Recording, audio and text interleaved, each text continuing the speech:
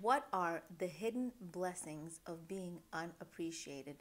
No, it's not a mistake in the title.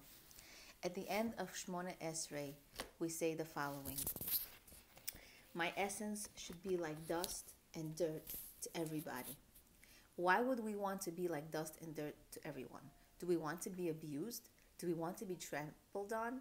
Do we want to be taken for granted, unappreciated, ignored? This is not what we mean. What we mean is we are like dirt because we resemble dirt. And what is dirt? And we want to resemble dirt. Dirt is often unappreciated. Dirt is ignored, taken for granted, neglected. Yet, it continues to do its job all day, every day. It doesn't give up. It doesn't depend on appreciation. The dirt continues to be the vehicle in which Hashem, our God, sends blessings, sends life into this world, and makes this world go round. This world exists because of dirt, because of the life that continues to produce in order for us to benefit, all living things to benefit. This resembles a person, especially the woman. The woman can feel very, very often, especially if she's a young mommy, a woman can feel very often like dirt, ignored, unappreciated. But if we look to what we really want to resemble, we want to be dirt. And the reason why is the following. Rebbetzin Esther Baylor Schwartz gave a talk to a class with young mommies, and she said, I give you a bracha, I give you a blessing. May you be like dirt to your children. Namely, she said specifically, may you be unappreciated by your families. May you never be appreciated by your families. And everybody looked at her so shocked. What kind of blessing is that? And the truth of the matter is, it's a beautiful blessing.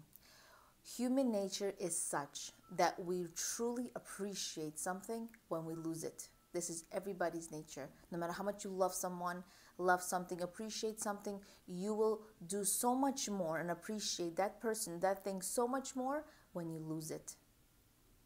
So she gave a bracha.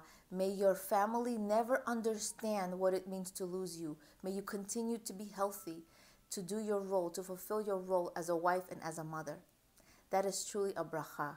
So when you get unappreciated, don't worry. That means you are healthy. You are doing your role. You are healthy enough to fulfill your role, to do your task. I can tell you my personal story where I've said earlier that I have surgeries on each of my pregnancies, each of my deliveries. And I remember when I was recovering at home, how difficult it was for me just to make a simple soup, which is really not so simple, or how difficult it was for me just to bend down to do laundry. I had to have help. So it's such a bracha to do just the simple things. And every single time now, when I'm able to do things, I think about the times when I wasn't able to, and it's a real blessing. Simple things shouldn't be taken for granted. I wanted to share with you that every single person, the reason why they underconduct themselves is because they undervalue themselves. They don't appreciate who they are, that they're holy, their holiness and their purity. They don't appreciate themselves. They don't value themselves. And that is why they underconduct themselves. But we are so precious. We fulfill a role that nobody else can do. Everybody needs to wake up in the morning and look in the mirror. And every single time they look in the mirror, to tell themselves, to look in the mirror, truly to believe and tell themselves that I am God's gift to humanity.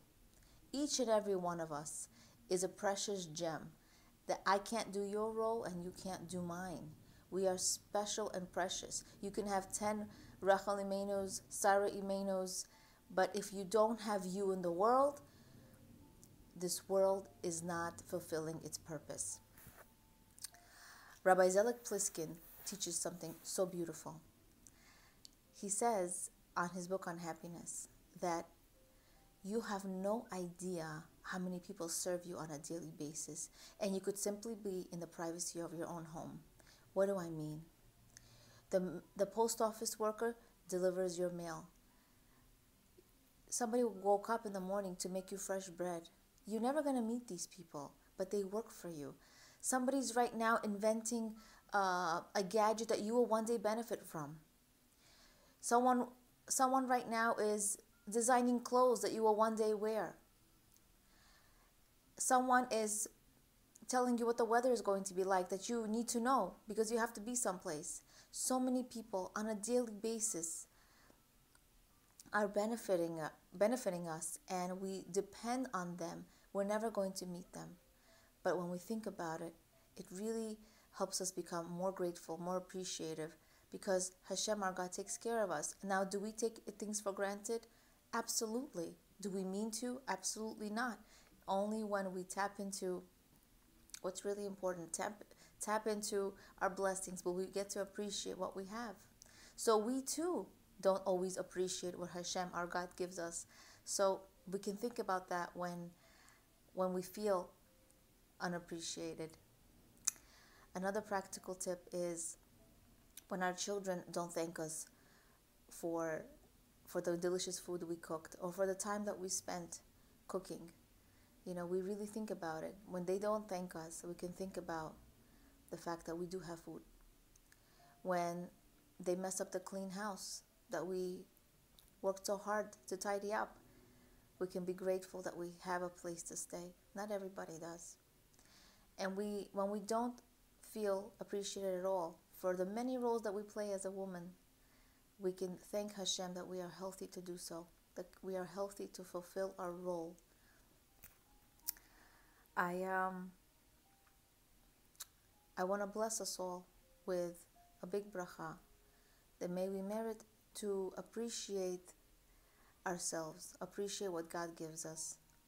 And when we don't feel appreciated, may we be grateful that we are fulfilling our roles. We don't need anybody's thank you, because we are doing our role anyway. We are put in this world to do our role. We are put in this world because we are making Hashem happy. A woman is doing her role. Let's not do things so that we can accrue appreciation from our husbands, from our families, because we are getting the credit for it anyway, for doing it. Hashem sees what we're doing. And when we show our families that we love our role, or we're doing it with our hearts, they're going to want to be around us. They're going to want to spend more time with us, because when you're with a kvetchy, nagging person, someone who feels so low and downtrodden because they're not appreciated, who wants to appreciate such a person? We're fulfilling our roles anyway. We have to be grateful to Hashem that we are able to fulfill our purpose in this world. May we merit to wholeheartedly fulfill our roles and in this world, and enjoy what we were created for. Leah Abramov, Being and Becoming.